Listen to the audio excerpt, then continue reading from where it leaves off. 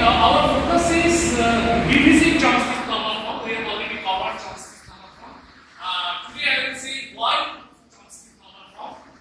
Remember Chomsky's normal form says right side will be two variable and either two variable or one time. What is the reason? And reason is you can find it from there. Say this is also a context free grammar. Why is it context free grammar? Because there is no context here on the left hand side and right hand side. Can be any number of variables or terminals. Okay? And any variables can go to epsilon. Okay? And you know conversion to Chomsky normal form on all other cases. We cannot allow that any variable go to epsilon. You can only allow only start variable. If it is start variable, then you can allow it every epsilon is open. If A is start variable, not else. Okay. Why? That is also reason if you want to put the empty string is a part of the language, then you also allow empty string. Otherwise, it can be shown that any other variable go to epsilon, we can remove this. Why? See here, at a time B1 can go to epsilon, B2 can epsilon, then what is the number of permutations here? Are you getting? So it can be epsilon, it can be epsilon, it can be epsilon, it can go together, 3 together, or 4 together go to epsilon. So we have a new, say if B1 go to epsilon, this is going to be A2, B2, B3, say BA. Because B1 can go to epsilon. Then B2 go epsilon. This is B2. If B2 go epsilon and B1 there, then the root is B1, B3, BA. And now B1 and B2 together can go to epsilon. Then root becomes B3, B4. So what I want to say, the total number of roots and explosion will be to the power n minus 1.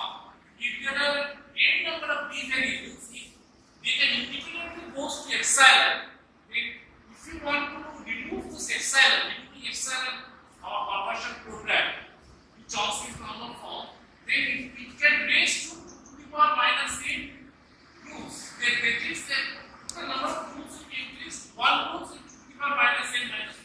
Because at a time or together at a time they can do epsilon. So to restrict that, we have to make all Chomsky's normal form to normal form. Now you can say, first of all, we do not allow B to be epsilon, C to epsilon. Even if B to epsilon, C to epsilon, you can at most have 2 to the power n minus 2 roots only. So, but we do not allow, we only allow A to the power epsilon. So that is one reason. Another reason is, if there are range symbols, if you go for Chomsky's normal form, you have maximum to the power n minus 1 step you can pass. Okay. So, what I again tell you, why you go for Chomsky's normal form? Because Chomsky, if you do not go for Chomsky's normal form, if we allow any number of variables or terminals on the right hand side, if any variables can go, allow any variable go to epsilon, then what happens if number of variables is n, if you allow any of them can go to epsilon, it can explode to the power minus n minus 1 roots. Number of roots, you can see our Chomsky's conversion that if you remove one epsilon, number of roots increases. So that we cannot allow, we have to restrict it to variables only, and these two variables cannot go to epsilon. So there will be no extra roots, only start variable can go to epsilon. If A start, that can go to epsilon. So this is it. Any confusion why you go for Chomsky's normal form? We will see in context sensitive grammar there is another equivalent Chomsky's normal form that is called pseudo-Russell. That I will okay. Now we go for this pumping lemma of context free language. Very, very important. And first of all, why it is called lemma? You should ask.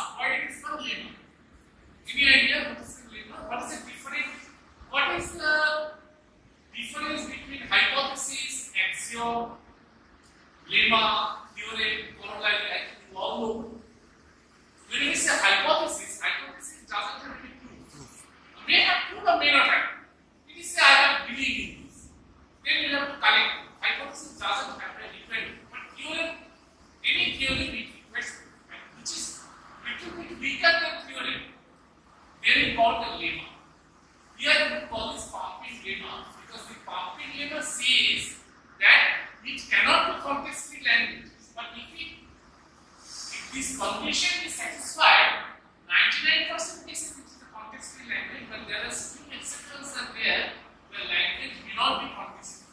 So this is not necessary and sufficient condition. This is a necessary condition. First of all, it's a necessary condition. I am not giving any other example which would be the pumping lemma, but it is not a context-free language. So what is basically pumping lemma? Then what is lemma? Lemma is weaker in theorem, and it is only say if A is a context-free language, then there is a number P. This P is the arbitrary.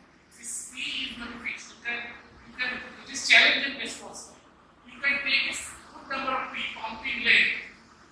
This pumping length, if S is any string in A, length at least P is a pumping length, then S can be divided into 5 pieces. Right? In pumping lemma for regular language, it is 3 pieces. It is in 5 pieces.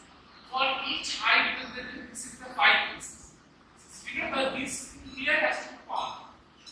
So that is like putting in a big marker, and this is the pumping together. This is pumping together.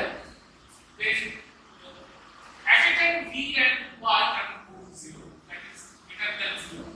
And Vxy can be less than P.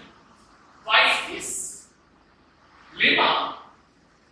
Pumping lemma, you can show me a to the power n, b to the power n, c to the power n is not context. Is not context free language. It's not context free language. How? Then if you have to take such a way the P here, say if you want to take, see, you cannot take P because the pumping is here. Now if you take it in between there, so there is, if you pump it, then that language will not be equivalent, This way you can show the language like WW, and that is also say a string is like A, B, A, and same string I repeat, A, B, A. You cannot take pump, you cannot take it as P, and if you pump it, this W, that will not be W. So this you can just practice. At least you should practice. That is what is pumping lemma. But it is a necessary condition. It is not sufficient condition. And for pumping lemma for regular language, which is only for here, you can pump at once and then you pump. Then you might ask for why context-sensitive grammar. Why the pumping lemma for context-sensitive grammar is not here? It is not here. So you can pump at 3 places. You have to. I have not seen. So that pumping lemma is not exist. Pumping lemma for regular language and pumping lemma for context-sensitive language. Any question?